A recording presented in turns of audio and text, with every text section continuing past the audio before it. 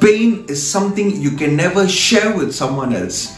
When you are broken, when you are going through worst times in your life, no one will ever be able to experience that pain which is in your heart, which is in your mind and spirit. My dear friends, most times when we are hurt or broken, there may be people around you who may comfort you, who may share your burden, but they may never be able to experience the pain, the brokenness, the complete damage in your heart that you are going through. You can never hand them over pain. Pain is not a commodity. Pain is nothing that you can carry and just hand it over. Pain is not something which can be sent on an email or a text message or on Facebook or Instagram. Let me be very frank with you. If you ask someone who has been through the worst pain in their life, they will always tell you rightly that experience can never be forgotten what they went through. The pain they went through can never be shared with someone else. My dear friends, in today's sharing, we are going to understand what pain is, how do we deal with it, what are the questions regarding pain. I'm sure you're going to be blessed in today's teaching. John 11:35, Jesus wept. My dear friends, the shortest verse in the Bible speaks about sorrow, pain. Yes, if you would think and ask yourself this question, why did Jesus cry? He knew there was going to be a great miracle in the next few minutes. He was going to raise Lazarus from the dead. There was going to be a resurrection. But why did he break down? When you read through the verses which follow 11:35, you understand he was moved by what he saw. People were broken. They were crying there. Jesus wept because he could relate with human pain. He had the emotions that human beings went through. He physically saw pain as we do as human beings. My dear friends, pain cannot be equated with people, with good things, with surroundings immediately. Pain can only be equated with God. My dear friends, those of you who are asking questions in life about pain, I'm going to be as frank as possible. Only God can physically stand with you and clear a lot of that damage which cannot be irreplaceable otherwise. There are people in this world who have gone through pain. No one can ever hear them out.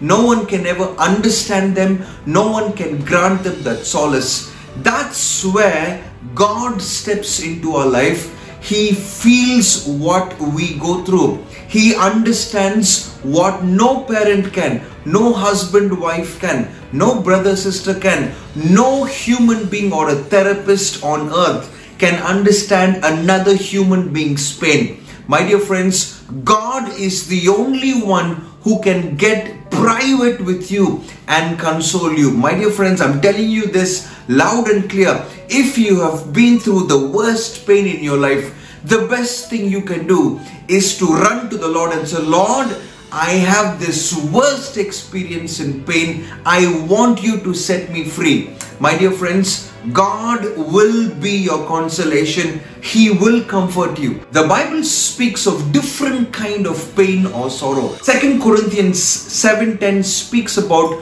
godly sorrow. Now, what is godly sorrow? Godly sorrow brings repentance, which leads to salvation. Sometimes in our life, we may be going through the worst of pain, the worst of situation. However, these things will lead us in ways that you and I don't understand in meeting Jesus. My dear friends, the way I met Jesus was very interesting. You can watch some of my previous videos and really understand the way of God in my life. Most of you who are watching this video, the way you met Jesus might also be something really amazing. Sometimes you can never explain the way you met Jesus. A lot of people who I meet for prayer, for deliverance, for healing, in Bible studies and sessions, quite often people are really surprised and shocked. In pain, God opens channels for us to pour out that pain, for us to search that comfort, which can never come from human beings, which can never come from anything that has been created on earth. It may ooze the pain, temporary comfort. However, pain can only be dealt with the Spirit of God and the peace of the Holy Spirit in our life. Sometimes when we are broken and completely destroyed in our heart, we fail to understand that God is using your experience to talk to someone else about the kind of pain you had to go through and the kind of pain they are going through. You will be a blessing in that person's life because you, as human beings, have gone through those kind of very broken pain. My dear friends, in life, God uses our painful experience for us to understand our loved ones, families, close friends, and people in our society, so that you will be a blessing in their lives and you will be a fantastic revelation for them to meet Jesus somehow in their life, who comforts all of us so that we may comfort someone else the way we receive the comfort from God. What a beautiful blessing. I'm not glorifying pain, but I'm telling you, in your worst nightmares, in your worst painful situations, when you think about it, only God remained.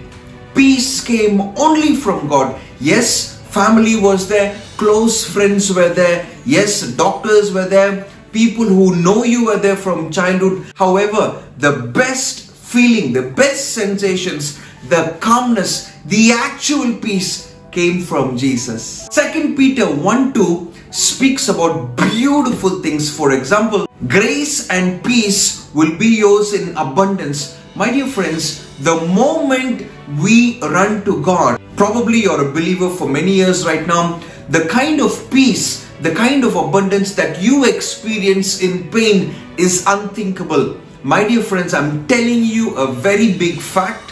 When you are a believer and when you're going through the worst pain, if you will pay attention to God talking to you, if you will just hand over that situation, I'm telling you, peace will be in abundance. The world today has the largest number of people looking for peace in their painful times. The Bible offers peace and abundance when we relate to God at a certain phase, when we are able to connect with God regularly and maintaining that relationship.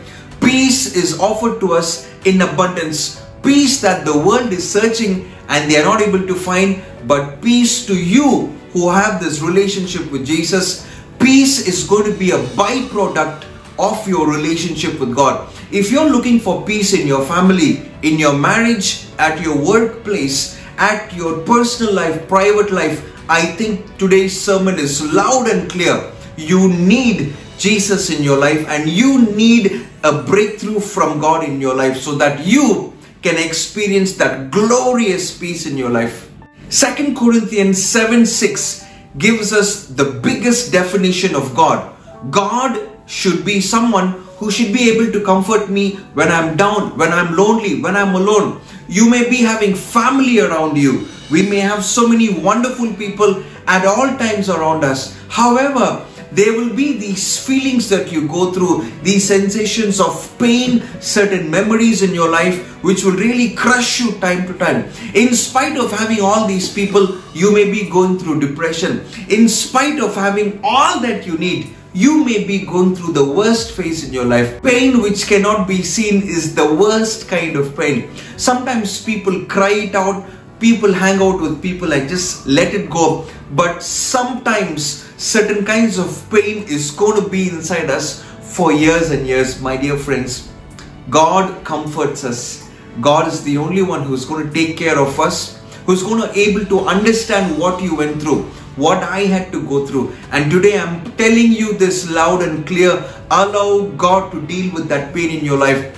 I'm not sure if I will be able to understand what you're going through. I'm not really sure if anyone who is with you will be able to understand. I am sure of one thing.